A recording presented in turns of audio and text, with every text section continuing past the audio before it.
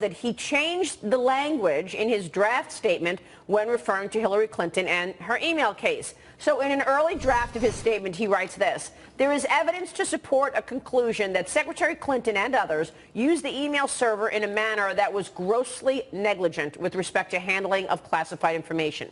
Then later he changes the wording. He changes gross negligence to, quote, "extremely careless."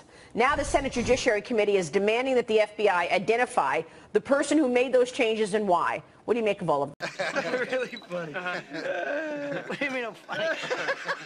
It's funny, you know. It's a good story. It's funny. You're a funny guy. What do you mean? You mean the way I talk? What? It's just, you know, you're just funny. It's funny, you know, the way you tell the story and everything. What I'm saying is that the Director of National Intelligence in March did directly lie to Congress, which is against the law. He said that they were not collecting any data on American citizens. You're talking about James Clapper.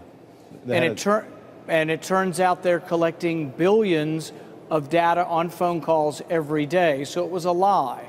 What I'm saying is that by lying to Congress, which is against the law, he's severely damaged the credibility of the entire Intelligence Committee. Frankie, was he shaking? I wonder about you sometimes, Henry. You may fold under questioning. John Brennan was confirmed to be the next head of the CIA. Reignited debate, of course, about the use of drones. 3 months after 42 civilians died, John Brennan stood up and said, "There hasn't been a single collateral death."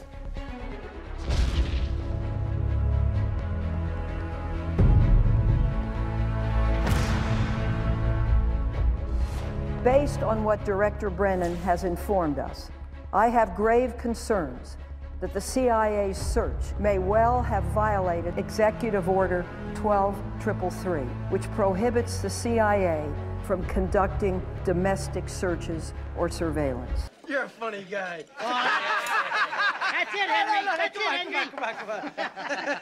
Hey, you want to laugh? The New York Times exposing just how far the spying went. During the summer of 2016, the FBI sent an undercover female investigator to meet then-Trump aide George Papadopoulos at a London bar. She reportedly then asked him if the Trump campaign was working with Russia. And Papadopoulos says the young informant even tried to seduce him.